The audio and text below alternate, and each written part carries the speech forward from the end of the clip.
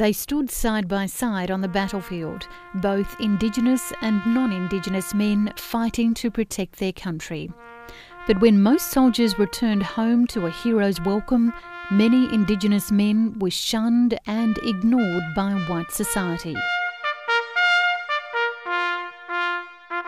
Pastor Ray Minicon's grandfather served in the 11th Light Horse Regiment in the First World War and his brothers in the Vietnam War. Fathers and grandfathers came back from the war and they came back under the Act again, and they were then put on reserves and missions. Many of them missed out on the entitlements that came with being a war hero.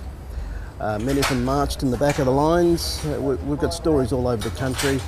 Many of them weren't allowed access to RSLs or hotels, even though they fought alongside their brothers.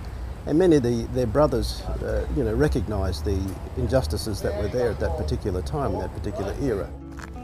For Pastor Minicon, revealing the untold stories of these soldiers has been a long time coming. The Coloured Digger project has pushed for New South Wales to build a memorial to honour Indigenous soldiers. And the City of Sydney agrees.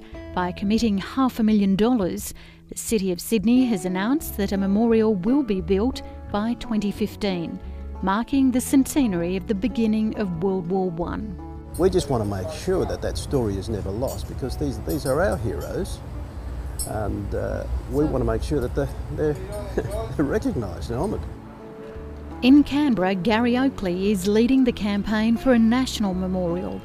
Indigenous Australians, even though they might not have been classed as citizens of their own country, were quite willing to die for their country. I've got probably over 1,000 names for blokes who served in the First World War. Over 100 of them get killed, and they're not citizens of their country. They're actually not even supposed to be in the army.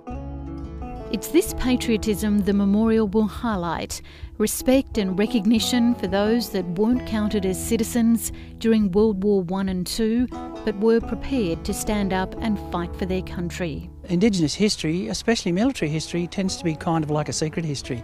Not a lot of people know about it. And when we served, especially in the First World War and after the Second World War, we tended to go, we went back to community and we disappeared. We didn't march on Anzac days, so it skewed the idea of how many of us served. And being quiet achievers, we went home, didn't draw attention to ourselves, and in doing that, nobody knew about us.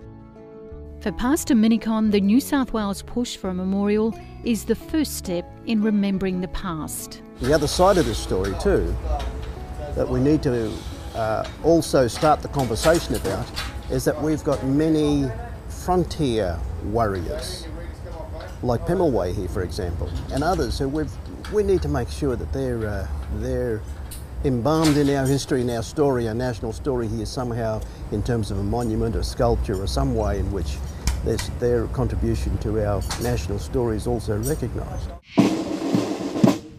With New South Wales and South Australia building their memorials, the push is now on for the nation's capital to do the same.